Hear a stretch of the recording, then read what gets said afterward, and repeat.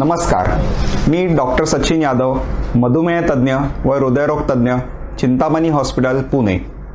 आजच्या या धकाधकीच्या जीवनात अनेक लोकांना उच्च रक्तदाब म्हणजे हायपरटेन्शन हा आजार झालेला दिसतो। सर्वात प्रथम रक्तदाब म्हणजे काय हे आपण पाहूया।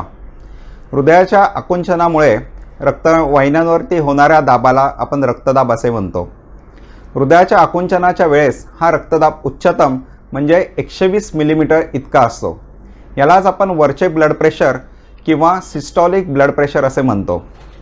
तसेच हृदयाच्या प्रसरणाच्या वेळेस हा रक्तदाब न्यूनतम म्हणजे 80 मिलीमीटर इतका असतो। त्यालाच आपण खालचे ब्लड प्रेशर किंवा डायस्टोलिक ब्लड प्रेशर असे म्हणतो।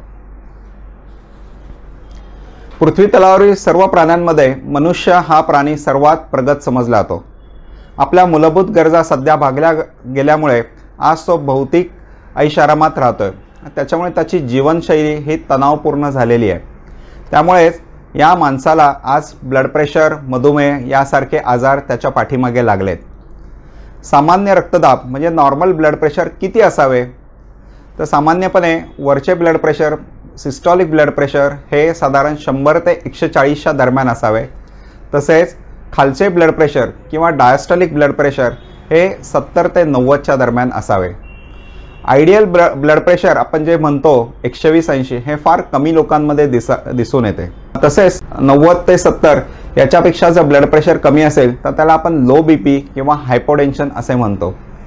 या रक्तदाबाच्या दोन्ही अवस्था ह्या आजार नसून त्या आजाराकडे नेणाऱ्या अवस्था अशा समजल्या जातात।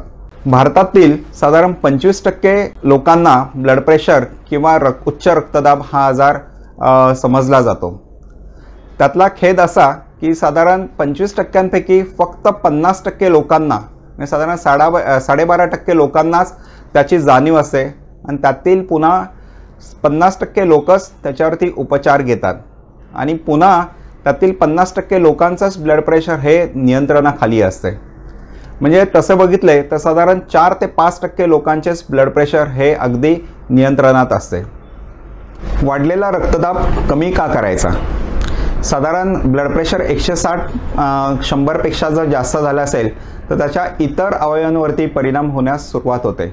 जसे हृदयावरती त्याचा परिणाम होतो, हृदयविकार, हृदयाचा झटका, हार्ट फेल्युअर होणे असे हृदयावरती दुष्परिणाम दिसतात। किडनी फेल्युअरचे सगळ्यात महत्त्वाचं कारण डायबिटीज नंतर ब्लड प्रेशर हेच आहे।